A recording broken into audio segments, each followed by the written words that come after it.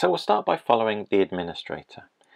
This is an admin who works in an organization that makes a lot of use of Apache Kafka, and they have a lot of developers in their organization who are creating Kafka topics, producing events to Kafka topics, and they see that there's an opportunity here if those developers had an easy way to share and reuse the Kafka topics that they create.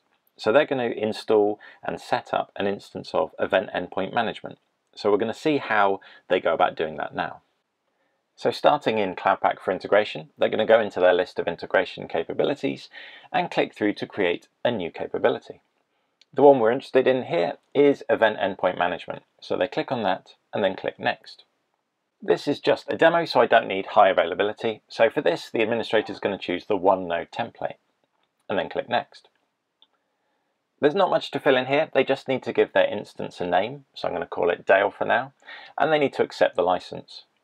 Now quickly before I continue, I just want to show one thing in advanced settings. Now if they wanted to manage REST APIs, GraphQL APIs alongside their Kafka topics, they could add support for that here by adding in APIs. But for this demo I'm just going to be focusing on Kafka topics, so I'll leave it as events. And that's all they need to do. They can just click on create and the operator will start setting this up. And this will take a little while, so our administrator is probably going to go and get a coffee while they wait for the operator to set all of this up for them.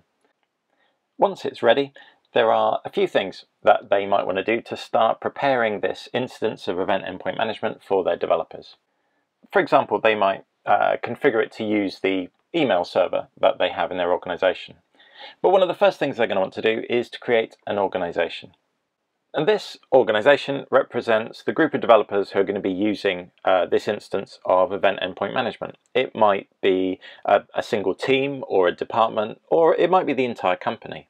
But they'll give this organization a name, make themselves the owner of it, and then click Create. And that might be all an administrator needs to do. But for the purposes of this demo, let's assume that we've got a super helpful administrator who decides to create the first catalog for their developers and get it ready for them so they can start sharing Kafka topics straight away. So again, from the Cloud Pak for integration, they click through to the instance that they've set up. So they're going to create a catalog and add the services that they know their developers will need. So from Manage Catalogs, they start by clicking on the Add button to add a new catalog. They need to give their catalog a name, and for this demo I'm just going to call it Demo. And then they need to associate services that will be used with this catalog. So there are two that they need. Firstly, they need an Event Gateway service. This is going to be responsible for enforcing and managing access to the Kafka topics that are shared in this catalog. And they're going to need a developer portal. This is where application developers will be able to find and discover and, in a self-service way, get themselves access to the Kafka topics that they discover. So now that their catalog has an Event Gateway service and a developer portal, it's ready for their developers to start using.